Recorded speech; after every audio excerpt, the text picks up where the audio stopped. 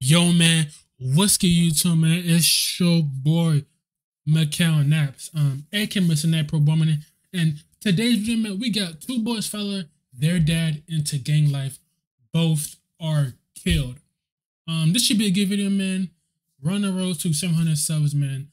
We're only 9 away. Let's go and get into this video, man. Sit back, relax, man. Let's go and enjoy this video together. Welcome to Hood Politics. In this episode, I will be discussing the story of Weasel, Baby Weasel, and Tiny Weasel from neighborhood Norwalk. Oh, so they all had the same The facts of the case name? are as follows. Okay. Norwalk is a city located in the southeast region of Los Angeles County. Norwalk is home to gangs like Carmela Vadio Locos, Peaceful Vadio Norwalk, Orange Street Locos, Vadio Norwalk, Neighborhood Norwalk, and others. Almost all of these gangs feud with each other, and these rivalries have plagued the city for decades. All the gangs beef with each other? Shit. So this morning, detectives are investigating a shooting in Norwalk that left 2 people dead and another in critical condition. With a wild scene inside a gas station in Norwalk after a double shooting there. One of the victims is fighting for his life this morning. Authorities are investigating the shooting death of a man at a bus stop in Norwalk. The 41-year-old man was standing at the bus stop when a van pulled up just past him and parked. A man got out of the van, walked up to the victim, and shot him multiple times, officials said, after which the shooter fled in the van. But one of the worst rivalries is between Vadio Norwalk and Neighborhood Norwalk. This rivalry goes back decades and has resulted in numerous shootings and multiple murders. And one incident on Tuesday, February.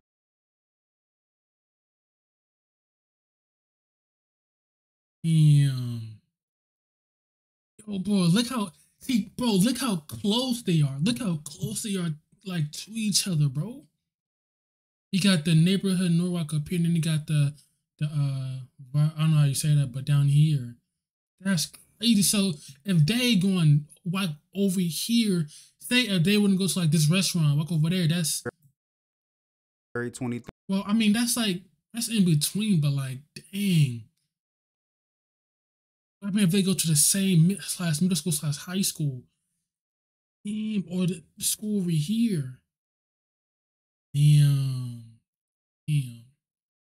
3rd, 2016, at around 4:30 4:30 p.m. A man named Christopher Bishop Sr. made his way to a 7-Eleven convenience store along with his son, 18-year-old Christopher Bishop Jr. Both men were members of neighborhood Norwalk. Christopher Sr. went by the nickname Weasel, and Christopher Jr. went by the nickname Baby Weasel. I will be referring to Christopher Sr. as Senior and Christopher Jr. as Junior from here on. The 7-Eleven was located on the southwest corner of Studebaker Road and Alondra Boulevard in rival Vadio Norwalk territory. Both men were covered in gang tattoos. Oh. Senior had an NBD tattoo on his chin. Okay, so they're from the neighborhood one, right? And NBD means neighborhood, as well as others on his head and neck. Junior had tattoos on his neck and an NBD tattoo on the back of his head. Around the same time Senior and Junior arrived at the 7-Eleven, a car pulled up to the store. Inside of the vehicle was Luis Aguilar, Victor Roberts, Giovanni Tejada, Brian P., and Dario F. Luis, Victor, and Giovanni were members of Vadio Norwalk. Dario was 14 years old and not a part of the gang itself, but a part of a tagging crew that was affiliated with the gang.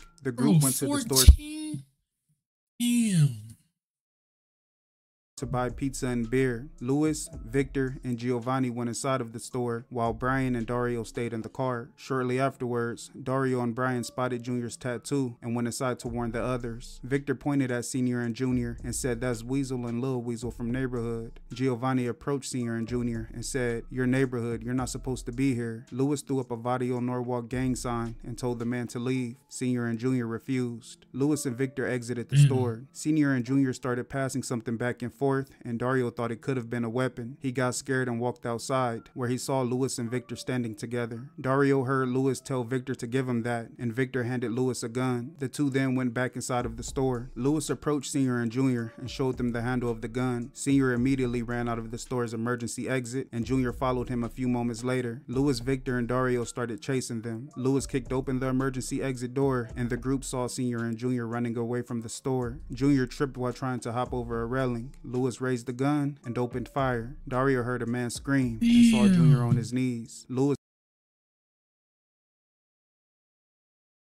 Bro, what? He tripped. I was trying to hop over the railing. Bro, it's sad, man.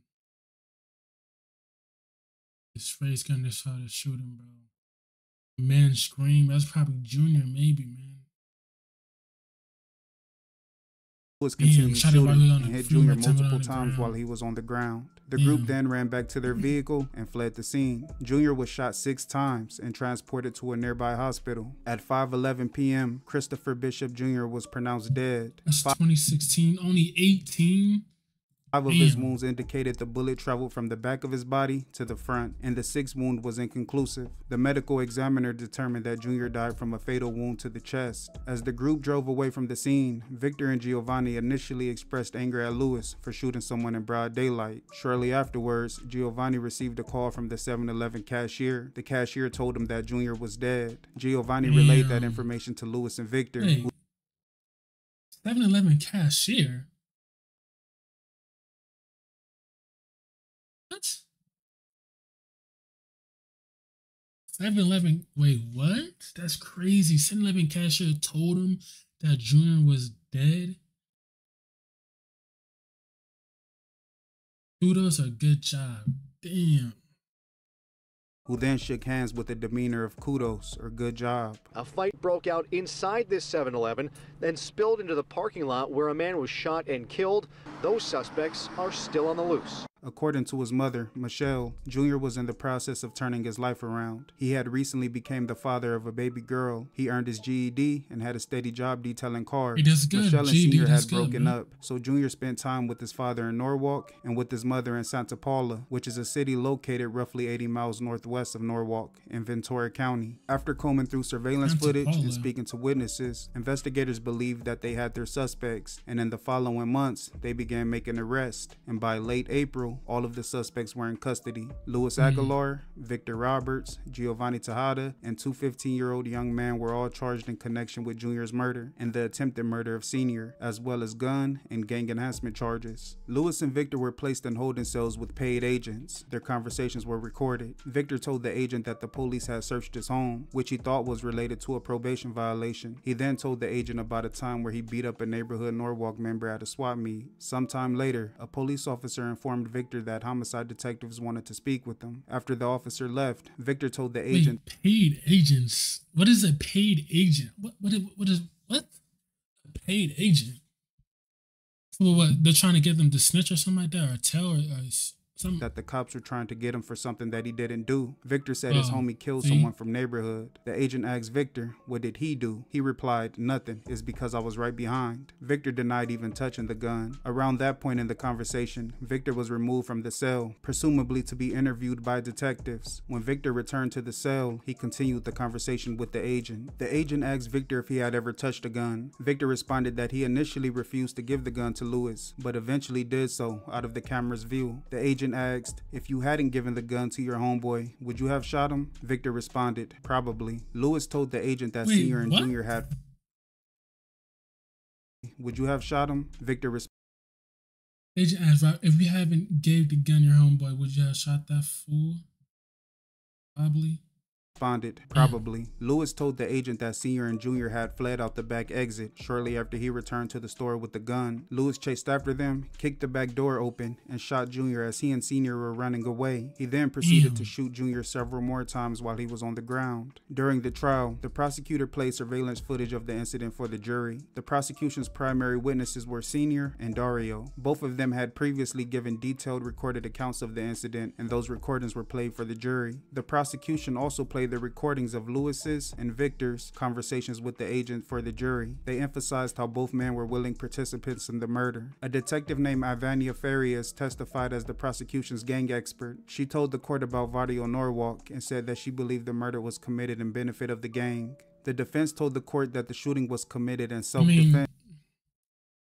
I mean, I feel like if you're like you're in the streets and you see somebody that saying is your enemy or whatever, I mean, you had to do what you do, but bro, that's crazy. They did it in broad daylight. That's defense, Crazy. stating that if two gang members ventured into rival gang territory, they would more than likely be armed. They also cited that Senior and Junior were seen passing something back and forth, which could have been a weapon. A man named Martin Flores testified as the defense's gang expert. He agreed that Senior and Junior could have been armed, and their defiance during a confrontation in rival gang territory supports that theory. The prosecutor refuted this being a self-defense case, stating that Lewis and Victor returned to the store and chased Senior and Junior out of the back door. Lewis then fired at the man several times as they ran away and continued to fire at Junior while he was on the ground. The prosecutor went on to say that even if Senior and Junior were armed, they weren't posing an immediate threat. The defense also spoke about Lewis's and Victor's conversation with the agent. Initially, the defense wanted the identity of the agent revealed, and he also wanted to cross-examine him during the trial. The prosecutor said it wouldn't be able to happen. I mean, they were in rival territory, but like, that's crazy in broad daylight does. Because that would essentially expose the agent, which could put his life in danger. The court agreed. The defense told the court that detectives intentionally made the agent look and behave like an older gangster. He went on to say that Victor was intimidated by the appearance of the agent, so he pumped himself up and exaggerated his stories to sound tougher. Ultimately, Louis Aguilar and Victor Roberts were found guilty with the murder of Christopher Bishop Jr., as well as gun and gang enhancement charges. First degree murder and second degree. What's the difference between first degree murder and second degree? Both men were found not guilty with the attempted murder of Christopher Bishop Sr. Giovanni Tejada was tried jointly with Louis and Victor. Oh, so the dad is still alive? Attempted?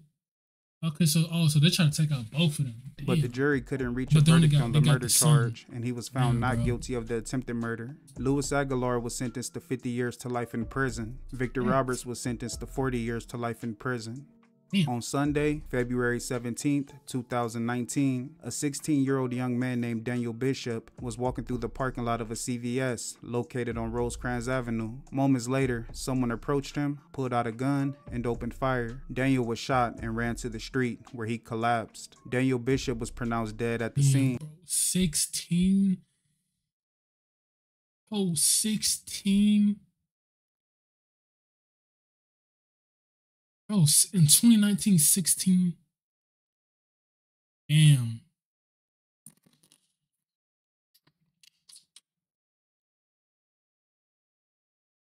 Was he's probably by himself, bro. 16. I was at 9 times 740. He tried to run and he collapsed. Damn.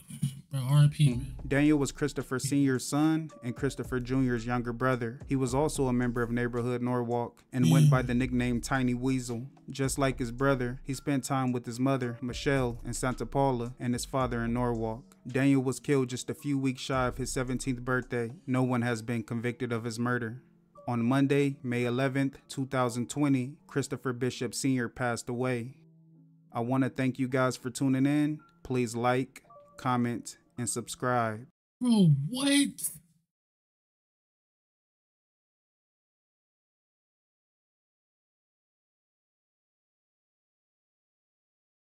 What? Did he pass away or did the dad get killed, bro? Nah, that's no. That's sad, bro. The oldest son got killed in 2016. He was 18 years old. He was still young, bro. He was still a teenager.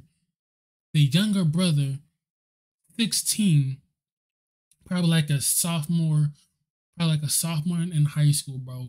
And then a year later, the dad passed away. I don't know if he got killed or just. Damn, so the mom lost both her sons. Damn, bro. That's sad. That's sad, bro. That's really sad, bro. RIP to all of them, bro. Make sure hopefully they rest in peace, man. You know what I'm saying? They can finally rest now, bro. But RIP to them, bro. This gang life, this street life is really not it, bro. It's just really not it, bro. I understand you guys in the street life and all that, but it's just not it. It's just really not it, bro. But this was a good video, man. If you like this video, man, please like, subscribe, share, man. It's been your boy Mickal. I'll see you on to the next one.